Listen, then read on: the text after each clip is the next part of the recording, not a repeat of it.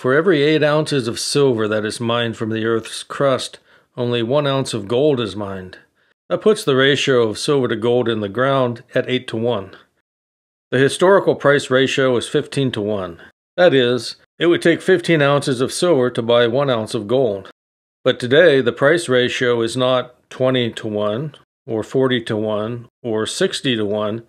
It's 83 to 1. What if the gold ratio were to drop down to just 40 to 1? That would be a quick double on the silver price. It could happen.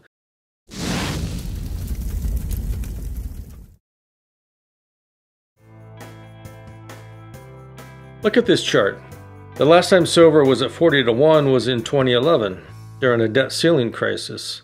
It stayed in that range for a couple of months, from March to May. And today we find ourselves at the precipice of another debt ceiling cliff. It could go either way. I don't know if they're going to get it solved this time. Silver at 40 to 1 could be a good time to sell a chunk of the silver stock, but not to hold these dollars, but rather to buy gold. That's right, you could ratio out, using these dollars to rotate into gold. Over time, accumulating a large stack of silver can become cumbersome. The storage becomes challenging, especially when dealing with a standard home safe. And then there's SHTF. You know what that is. When the scat hits the fan. That could mean different things to different people. In the area where I live, the risk of wildfires during the summer season is a constant concern. Just 3 years ago, our home was under threat with a level 3 evacuation order for the area. Our go bags were at the door. Under such a situation, having a large silver stack would be a liability. Silver's bulkiness and weight make it impractical to carry along. This is where gold shines. Rebalancing the gold-silver ratio in my stack was worth considering if we hit that 40 to 1 ratio again. Because of premiums, we wouldn't get exactly double the value of gold if we ratio out, but it could be close, depending on how we buy our silver. Try not to pay too much on premiums to buy fun coins. That sounds more like collecting than stacking. Don't buy silver eagles. The premiums are stupidly high right now.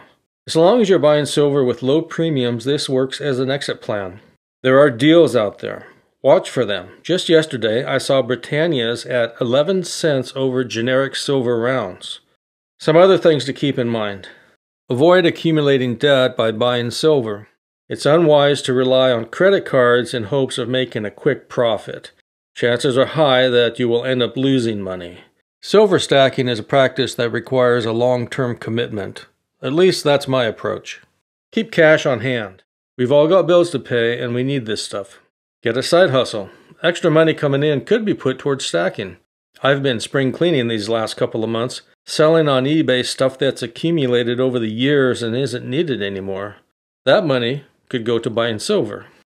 The ratio is likely to creep up again after a sudden drop, and one could just keep riding this roller coaster.